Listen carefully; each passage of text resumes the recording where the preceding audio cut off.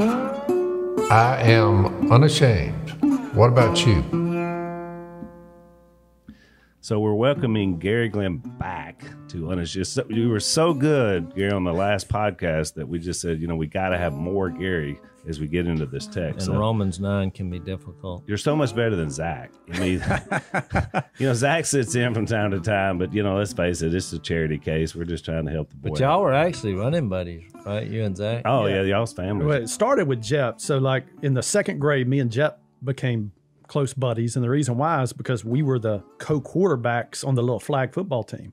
You're too young. Co-quarterbacks. Yeah, so you're too young and stupid to like have hand signals for the plays, so you just have two quarterbacks. You run me in there, tell the play, then send him Jep the next time with the play. And so isn't that funny how in your second grade you're such a stud athlete, and then at some point you looked at Jep looked at you, and you said, We quit growing. It's over.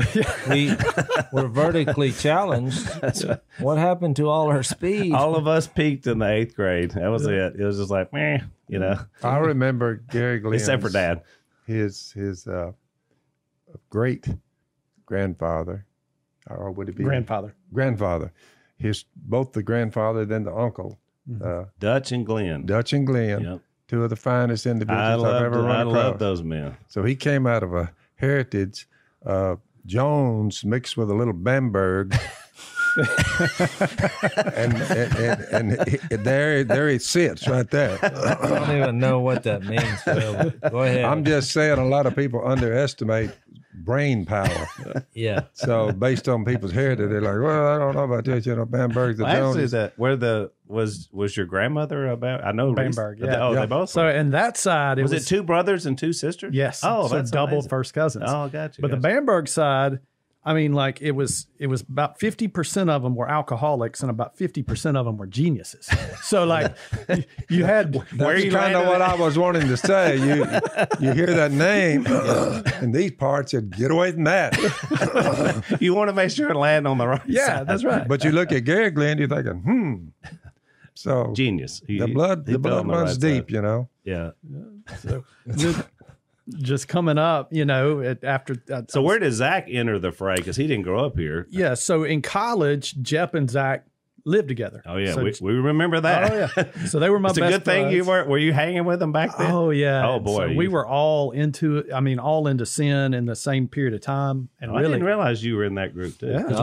We didn't know you yet as a believer until later. Okay. Well, and that's how it came about. So we're all into the same, no good stuff, and all of us kind of got broken and came to repentance at the same time. That's and right. In fact, we helped Jep. Yeah. So you heard the story. We've told it before. Dad tells it great. Is that he first thing he said was, "What took y'all so long?" Mm-hmm. Like he'd been waiting for us to intervene into his life, and man, that was very impactful. I think to all of us, we were like, "Wow, that's pretty powerful." And then me and Jep ended up. We got baptized at the same time. Phil baptized both of us. Okay. February 18th, 98. And for me, it was like I just rolled in, started working for Phil, and this was back when Duck Commander was at the house, and so the two of them are just chipping away at me for Jesus. But I was Phil's grunt during this period of time. Like he's always had, We've all been there. All been there, Gary. We've all been there. So every morning, every evening, go over, work with him at the and land. He brags on you and says, "Boy, I tell you, well, that Gary Glenn's stout. Boy, look at him. He can get that thing up the hill. He was stout as a young buck. Phil, it's over. We don't have to play it anymore." Well, you got us all now. We got it. So that brought you, your roots coming to Jesus, and then your degrees came later via LSU, and so since that point, what do you actually do now? That's a good question. No, so I'm one of the owners of a mechanical contracting and service company, which is just plumbing and air. And so we've got a manager over the construction. We've got a manager over service. My job is to handle legal for all of it and oversee kind of each department and all the money. Well, I will pay you real dollars as you go home. Look over there, see what the number is on that apparatus, the coal where we chill our deer, and it's real simple. How do you turn it off? Where's the button that says off? A business transaction is taking place on the Unashamed podcast. We're in the lair. We have a freezer, that's malfunctioning. Yeah. So we determined that during the break a while ago. Yeah. So It's summertime. We're not hanging up meat out there. So I said, Dan, what are we doing running this thing? I said, eating up the electric bill. I said, we don't need the cold room. We're not hanging up deer back in it. Turn it off. yeah. And we're right there. We turned everything out there. It won't go off. The off switch doesn't work. But money is coming your way if you can figure that out. And So you have just re-entered the grunt work for Phil. See how I just picked it right back I can get it off with a sledgehammer. Yeah. I mean, how complicated could it be? But I can't figure it out. So I thought, well, maybe somebody up the line.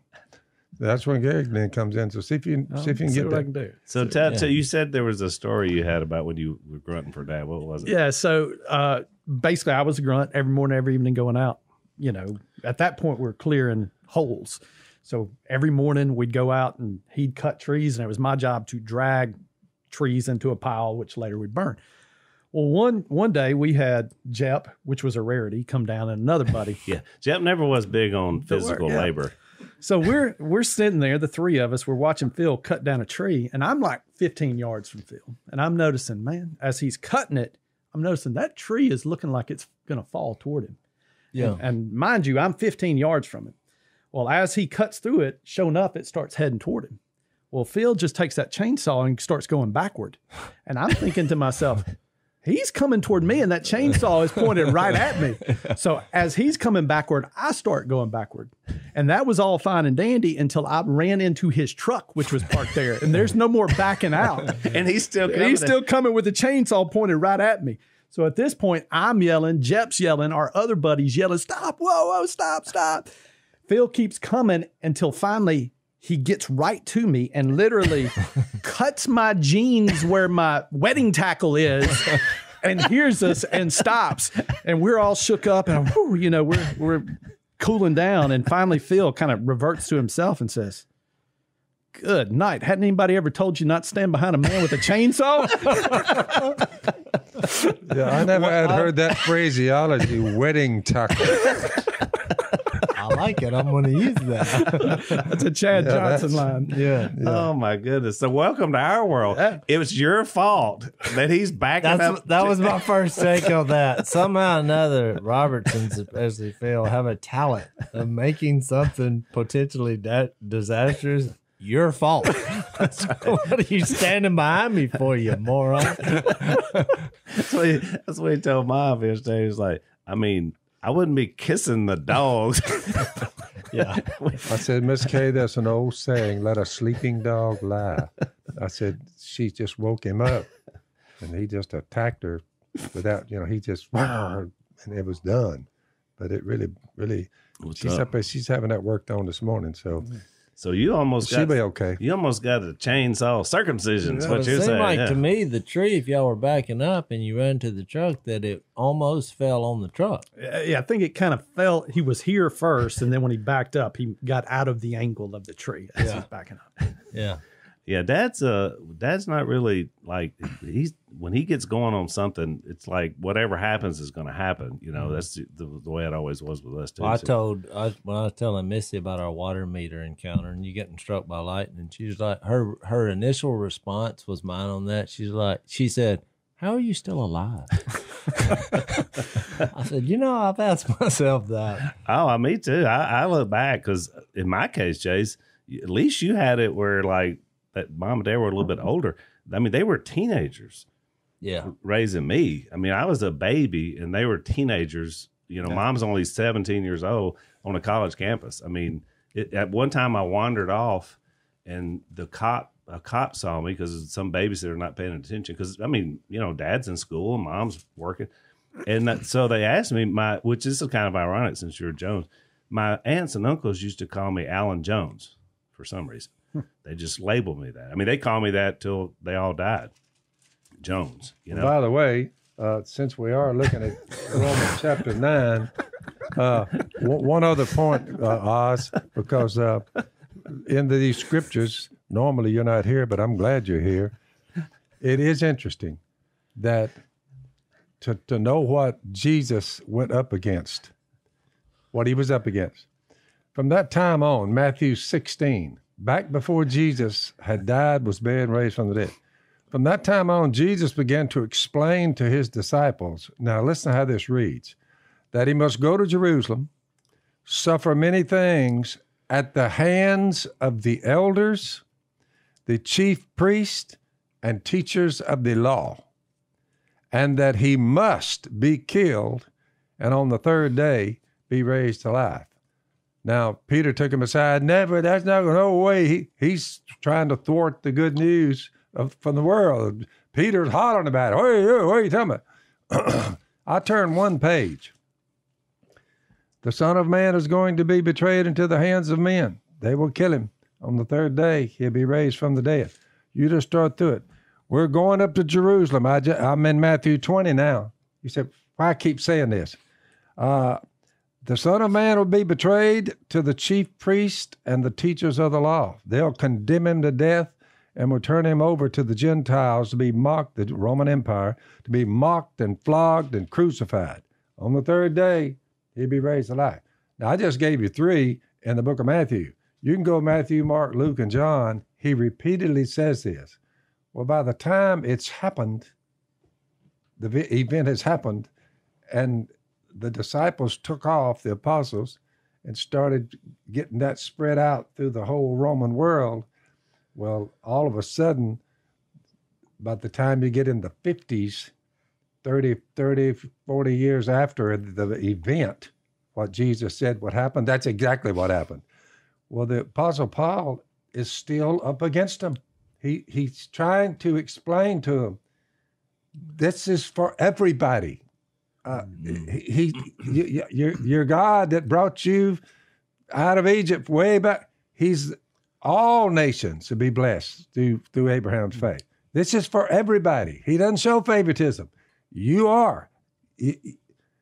And there's the rub when you start in Romans 9. Mm-hmm. They were to this day, they're still just a little, I love them. My Savior came from there.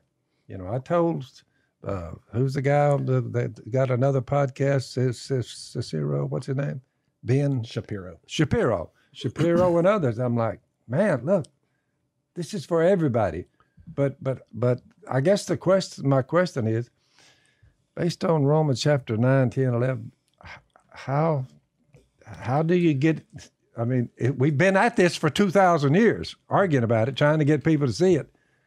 So where's the breakthrough? How do we break through? I mean, ultimately, it's the answer to every Bible question. It's Jesus, you know, but I mean, I think that's what they were dealing with, especially, and he's going to address in Romans chapter 9. You've misunderstood your election, why God elevated you as a people. You are saying, well, he chose us and we're his, whatever, special possession. We're saved because he chose us. And he's going to explain, no, you've misunderstood why God raised you up, why he elected you. The reason why he did that was to bring salvation to all peoples. Yeah. And there has been progress made, Dad, because you and I spoke a few years ago at an organization over in Dallas, I think, of Messianic Jews, which embrace Christ as their Savior, just as we have, but they hold on to a lot of Jewish heritage and the physical part. But they also embraced us. They did. And not only that, their big mission effort is to go back to Israel and try to talk to every Jewish person and say, look, you need to embrace Jesus. Let's take another break. So we've established that Gary is a smart guy. That's why we have him on our podcast, right? He's elevating the table. But I bet you didn't know this, Gary, that the average American has 97 points that they can add to their credit score and no idea how to get them. Did you know that? I did not know. See, that. I mean, we're teaching you things, Gary. That's the beauty of the Unashamed podcast, which is so the data scientist at a company called ScoreMaster basically found a way to improve your credit score, which helps you if you're trying to finance a home, a boat, or something else to get lower interest rates. So that's the whole point of it. One member raised his credit score 33 points in just 5 days, which is pretty awesome. So if you want to try these guys, you're about to do a loan, get that credit score bumped up, you go to scoremaster.com/Phil. That's scoremaster.com/Phil and see how many points you could add on your credit score so that you can save some money. Because even smart people like to save money, right, Gary? Yeah. Especially on those long-term loans. So check them out, scoremaster.com/Phil. Well, you never told us why you were Alan Jones. Yeah, I know. That's funny. So that was a cliff. the rest of the story. So the police officer said, I'm 3 years old. I'm walking down the road. And he says, where's your parents? I was like, I don't know. And he said, what's your name? And I said, Alan Jones. Because you were 3. I was 3. And I was walking down the road. And so he said, can you take me to where you live? And so I it wasn't far, but I was pointing over there. So he took me back to the vet bill. Then he reamed out. Mom said, I don't remember this. Mom said he reamed out this, whoever Mom's friend was supposed to be watching me was in there sleeping, So y'all are almost kin. We are. Alan Jones. There we go. That's what they always call me. Yeah. So Dad's got us back to this text in Romans chapter 9 is where last time we talked about, we kind of gave the overview, but I want to dive into some of these passages today. And he says in verse 2, he says, I would start 1. I speak the truth in Christ. I'm not lying. My conscience confirms it in the Holy Spirit. I always like that Paul's kind of got to make his, look, this is for real. But here's really the context of why he did this whole passage. I have great sorrow and unceasing anguish in my heart. And again, I think that's so practical for him because of who he was. And Egypt was thinking back to being he was a highly educated Jew of all Jews. He was a Pharisee of Pharisees. That's how he described himself. And then he says, For I could wish that I myself were cursed and cut off from Christ for the sake of my brothers, those of my own race. Which, you know what? I've said a lot of things before, but I don't think I've ever said I wish I would rather be lost and you be saved. If you would just get this. I mean, that's what he said. I mean, he said, I'd rather be cursed and cut off myself. That's a strong statement. It is. That's why it really reminds me of like Christian parents who are weeping over a child that's rejected. I love that illustration. The only time I've ever made such statements or when I was talking to one of my kids. Right. And I went I didn't say cut off, but I was just like dead. Yeah. Well, and I was thinking about that. I preached recently we were back in Romans 4 about Abraham. In that moment, where he was going to sacrifice Isaac, the reason of the resurrection. And I thought about, Paul Stevens when he does his was willing to do what you said, Paul said. He had already done it in his mind. He was there because he thought he'd just raise him up. Yeah. But Paul Stevens tells a story about when he first found out Jake had diabetes. And, of course, they're scared, because, he had a bad. And so he went in there when he was sleeping. And he got down on his knees by the bed. And this is the first guy you ever led to the Lord, by the way. Yeah. And he got down on his knees and he said, I gave him to God. I was like, we don't know how to deal with this, but I want you to take him and whatever happens, happens. And I want to be able to live with that. Then he said it so overwhelmed him that he went to Zach's bed next, did the same thing with him. Then he went back in there where Kim was sleeping and did it with her. And it was just such a poignant thing. And I thought about he did just what Abraham did. He said, I hold nothing back, God. And that includes my children and my wife. And of course, now Jake and Oliver are doing great. So I just thought that's the idea here where Paul was like, if you could just see it, if you could just get it, if you could just grab it. I mean, I was there. Yeah. And now I'm somewhere different. Then he goes on to say, he said, the people of Israel, theirs is the adoption as sons. Theirs the divine glory. By the way, I read that a while ago. I'm not quite sure. What does it mean? Theirs is the divine glory. I mean, all centered in that Jesus was a Jew or is a Jew. What is he saying there? I think it's that. I think God's presence rested, at times in the temple, and the tabernacle. Yeah. So I think it's just like, I think what he's just saying there is like you were given a privileged place. You were going to be the seed line of the Messiah. The prophets were going to come through the law. Through this, people were going to understand That's they were convicted. The divine glory of all this. You remember when Moses would wander off to go spend some time with God, and he would get in a tent, and Joshua was with him, and it said the glory of God would descend on the tent. Yeah. When he came out, he was glowing. Yeah. Like radioactive. Yeah. So whatever the glory of God was in a physical sense, it lit him up. But he's getting if diverse. you walk out glowing, that's check this out. Might want to listen to that guy. But he's getting a 5 where he says, which is what I brought up last podcast about tracing the human ancestry of Christ. I mean, it's like you produced through me, Jesus, Right. who is forever. I mean, he's God over all, but he's forever praised. I mean, I think that's you. Divine glory is found in Jesus. Now, granted, they were God's chosen people for a reason, but the reason was that all men would be one day saved. But think about it, if you spend 3,000 years looking for the Messiah and patiently waiting for him, and then he shows up, and then you don't believe him. Well, But it's difficult. Quite what they were. Why was he? It's such bad a, narrative. I'm telling you, they missed the purpose throughout all their history in their Old Testament. They missed the purpose. Most of them. A verse popped into my head. I want to read it because I think this chapter is a place where people go and try to just have only this select few saved and try to explain, whether it's the Jewish nation, which is what they're saying, which is, no, we're doing it this way. And if you're not from Israel, you're out, which some of them say that. Sure. There's nothing you can do. We were just born in the wrong place. Then you have people later on that says, well, no, it's just those who believe, who trust the whole process that he chose, he predestined, he called. Only those are going to make it. The rest of you, you're just born in the wrong place and time. You're really the wrong time, right. You know. But I like this verse in 1 Timothy, same writer via the Holy Spirit. In 4:9, it says, "This is a trustworthy saying that deserves full acceptance, that we have put our hope in the living God, who is the Savior of all men, and especially of those who believe." And I just like the way that's worded. It's like it's available to everybody, whether you're from Israel, whether you're not, or whether you're born in Louisiana, California, or Iran. I mean, he's the Savior of everybody, and we hold on to that. Well, and it's especially awesome for us who actually believe it. Right. I mean, I think if we get that in our head, it tears down some walls. When you said it last time, Jay, or earlier on this podcast, that's why the context of studying this is so important, because you got to understand who is this written to and why.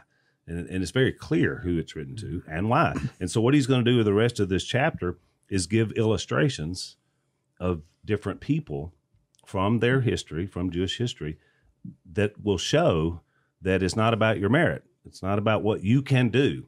And all these illustrations are where he's going to go. So that starts this argument.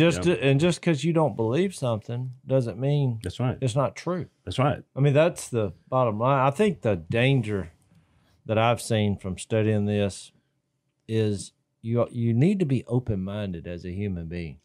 I mean, whenever you make your mind up, especially something as serious as your eternal destiny and your message and purpose that you're going to have on the earth and what you share and how you're trying to help people, you need to be open-minded, because we've all been wrong. He spent 3 chapters saying there's nobody good. You all make mistakes. Right. Well, we make mistakes just in our studies as well. But whenever you make up your mind about something, well, what if you're wrong? Right. Even sincerely mistaken. I mean, all of a sudden, something drastic can happen in your life on how you affect other people and even trickle down to your family. Because, from what I read, I'm like, you don't want to miss that Jesus is God and man. Right. And the ramifications of that. And that he wants all people in, and that we shouldn't. When you look at all the problems of our world, this makes way more sense to me than anything I've ever heard on a political platform. It's like Jesus basically tore down all walls of division, politically, racially, nationalistically. I mean, whatever you can come up with he tore it all down. Right. The gender issues, every possible situation that we can say, no, we're different. He tore it down. Right. Said, nope, you're all the same.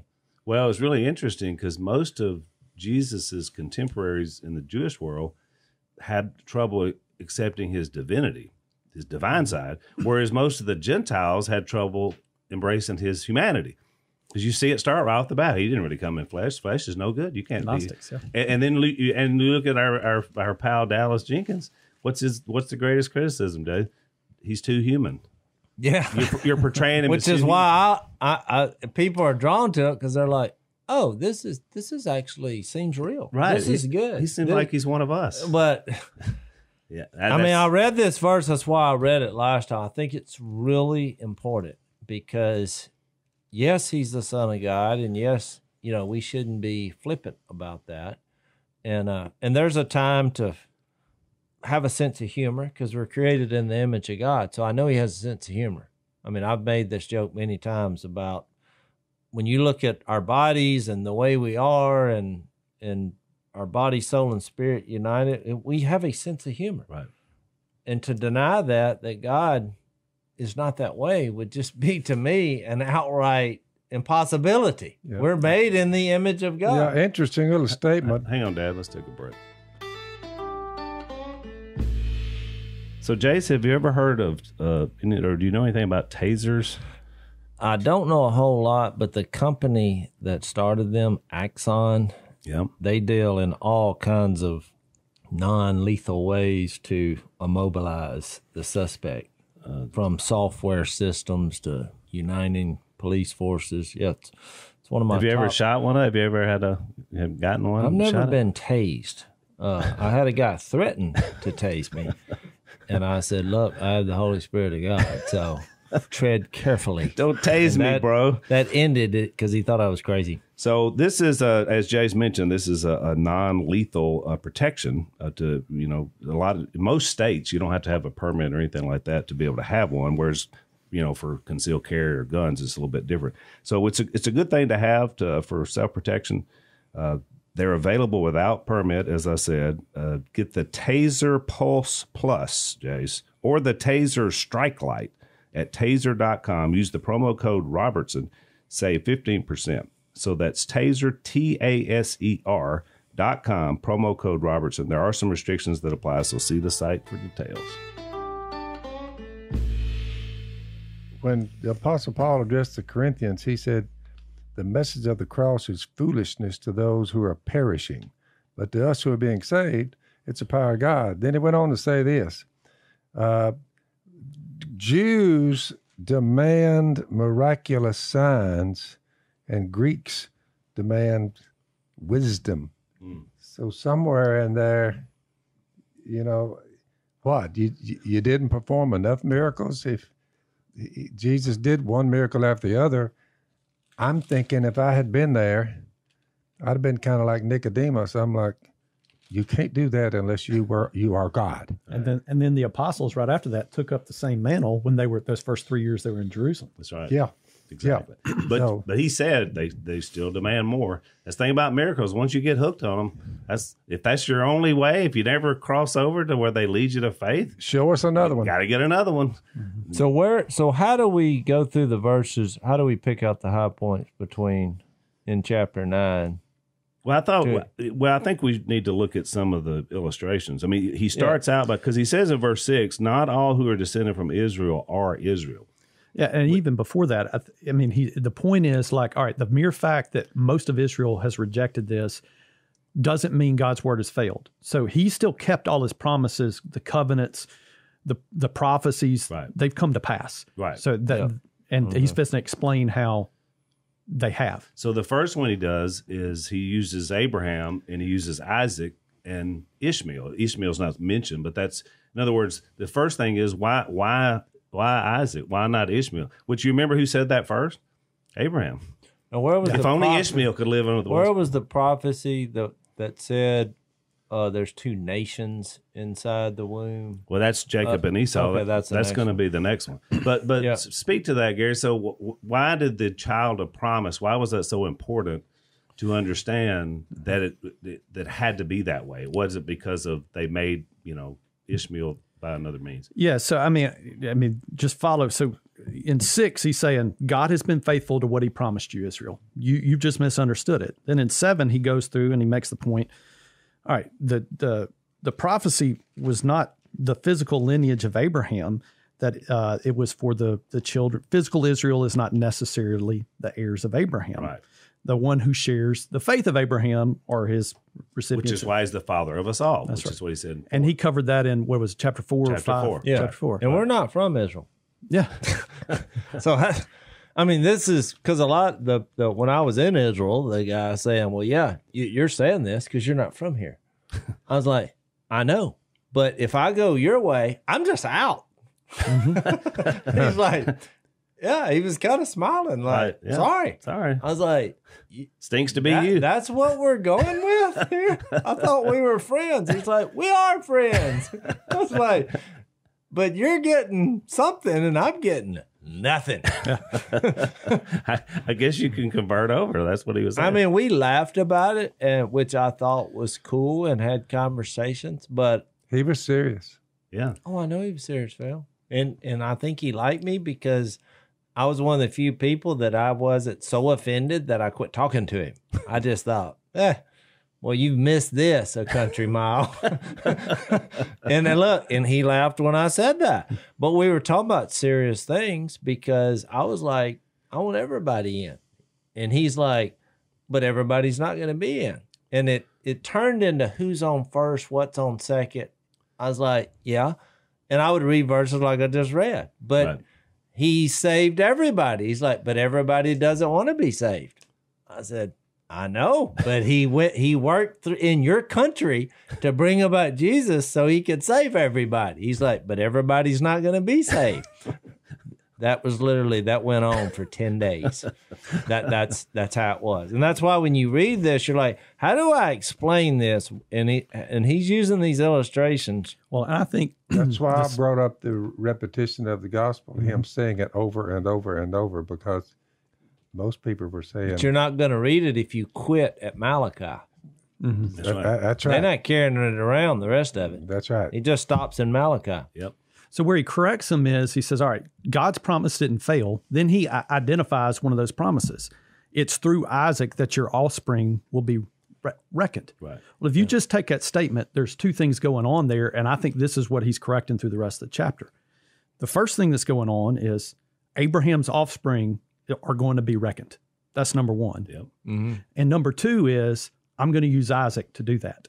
So then through the rest of the chapter, he's addressing both those points.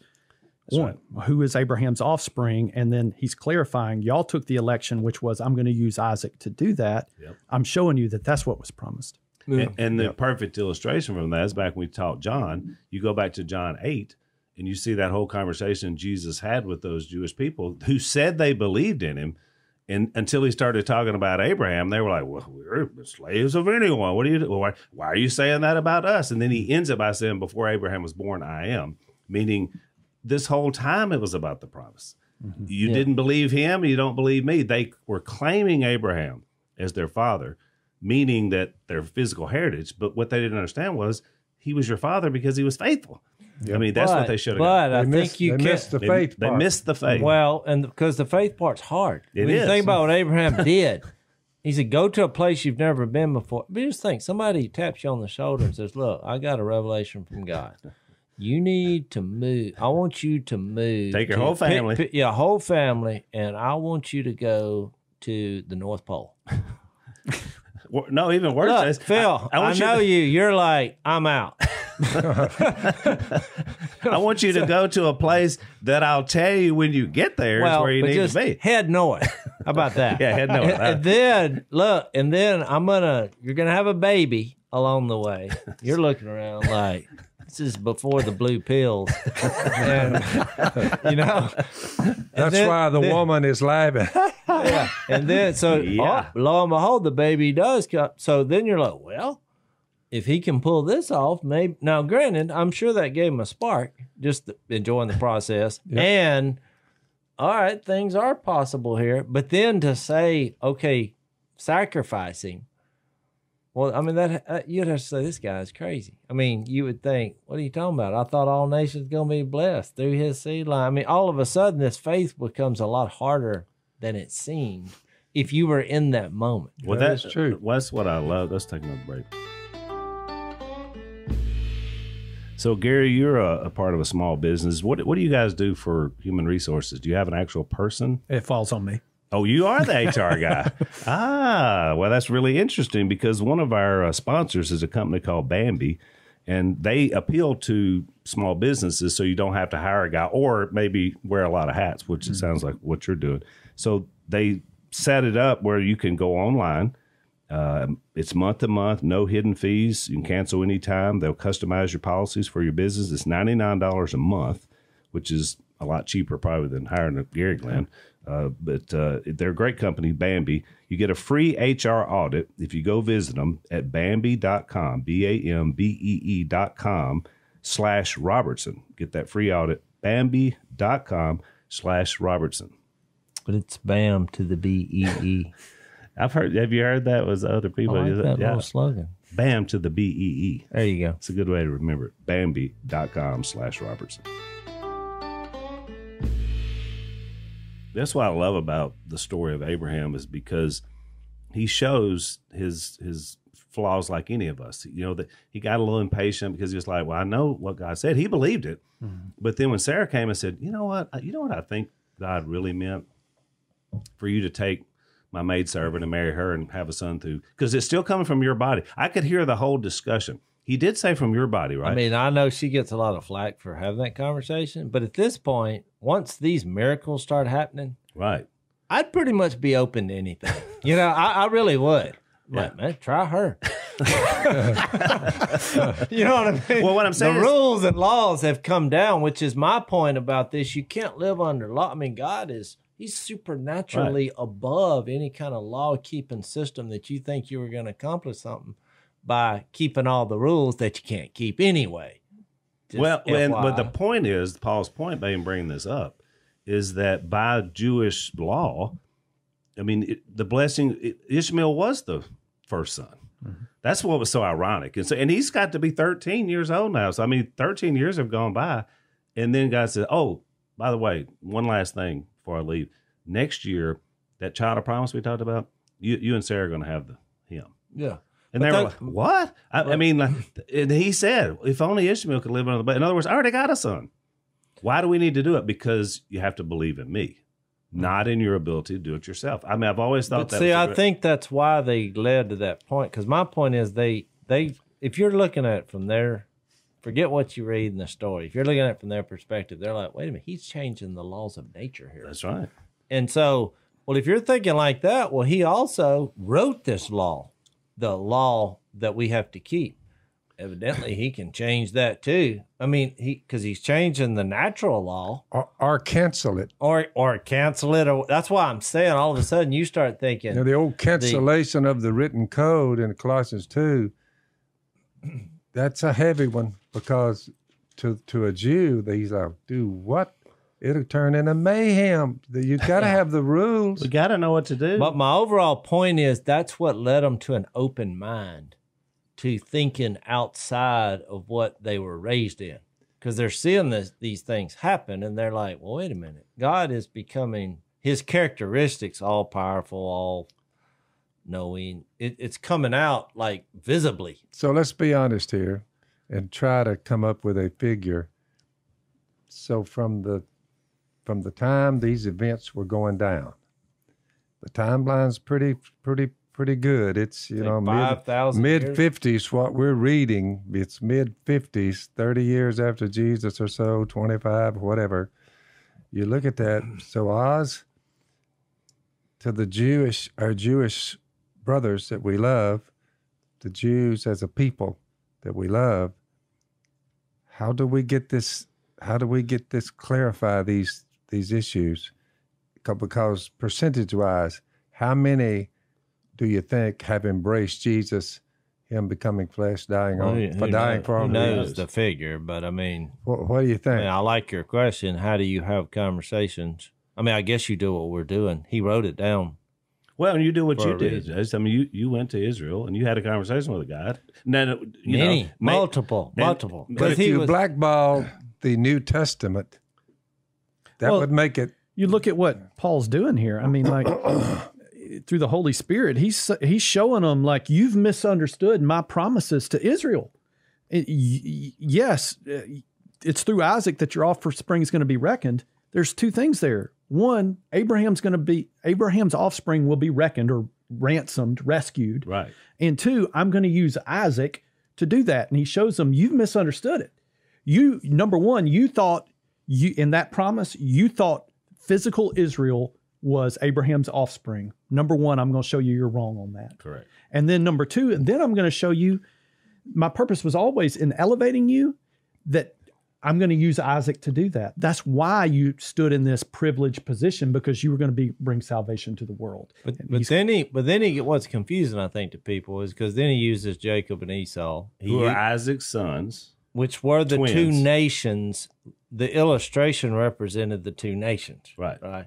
So people go off the rails because they're like, well, why would he even create them if he's not going to bless them, if they're not going to follow him? And then you bring up Pharaoh, and he's like, before you leave Jacob and Esau, again, Esau was born first, even though they were twins. And so again, by law, by what they've all been told, he would have to be the one to receive the blessing. But God said, nope, not going to do that. Jacob's going to get the blessing. And his point was, there's two babies in a womb. It wasn't up to them to decide. God decided. Mm-hmm. And this comes back to his sovereignty again and again and again. And that's where the questions come in. I was only bringing up the question because I'm like, you have these three illustrations, or they're Moses and Pharaoh is a big one we need to talk about. Yeah. Well, because I'm like, but they're confusing because everything that happened with Abraham was positive.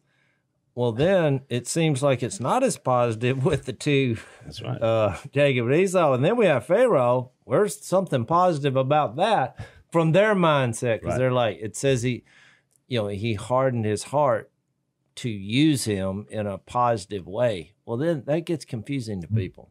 Yeah, it is hard for people to grasp that. Well, and I think so he addresses all those points in Romans 9.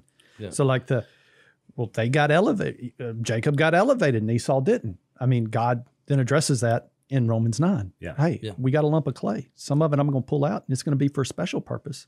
And some of it's just going to be for common use. That don't mean I don't love them. Yeah. That's right. You've misunderstood what it meant to be elect or to be chosen. Mm-hmm. Let me give you an example. Pharaoh, I chose him. I raised him up. Why? So that my glory might be displayed. That's right. In Pharaoh, the election, there's no fooling around that it was beneficial. Like God used Pharaoh, he elected him. I raised you up for this purpose. And what he's trying to get him to see is, Israel, I did the same with you. I raised you up for the purpose, because you were going to be the Isaac through whom Abraham's offspring were going to be reckoned. Yeah, that's it. He says the same thing later with Nebuchadnezzar. He says the same thing. This is a Gentile, terrible person that's brought all those Israelites to Babylon. But he said, I raised you up so that a remnant would understand. And then through Daniel and everything. Mm-hmm. So he's done it over and over. Hang on, Jess. Let's take our last break. One of the good things you did in your studies, you had all those verses down where it says, and somebody can Google search it, where it says Pharaoh's heart was hardened. But it was only after a few times where it said his heart was already hard. Mm-hmm. And God just strengthened that hardness, which is hard for us to wrap our heads around. Well, why is God doing that? What's the purpose?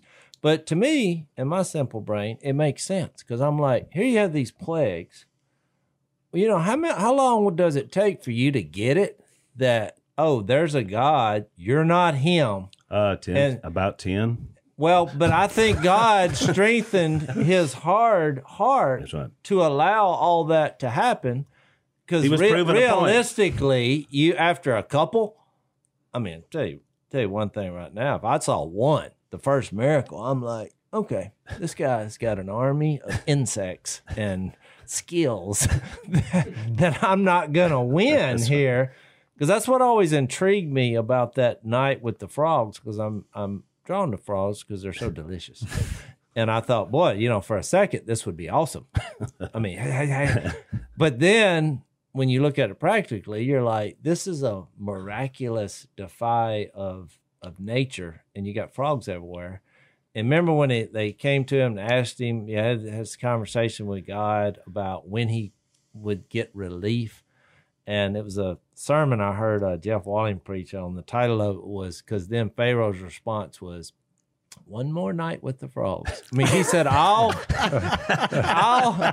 God said, "I'll give you relief." And he's like, "Well, tomorrow we'll do this." And so indirectly he's saying, one more night of this misery. And I always thought, why in the world would you do that if God was offering you relief? And that once I read it in Romans 9 here, and I get the bigger picture for what's going to happen for all people to be saved, I'm like, I think God strengthened his hard heart to allow all that to happen, to realize the wrath that happens when you're separated from God, and to appreciate more the gift that happened through history that brought Jesus. And just practically fast forward 40 years from that point when he's doing that with Pharaoh, Israel finally gets out of the desert. They go to start conquest of the land. Their first city is Jericho. They march around, they send the spies in, and they go to Rahab.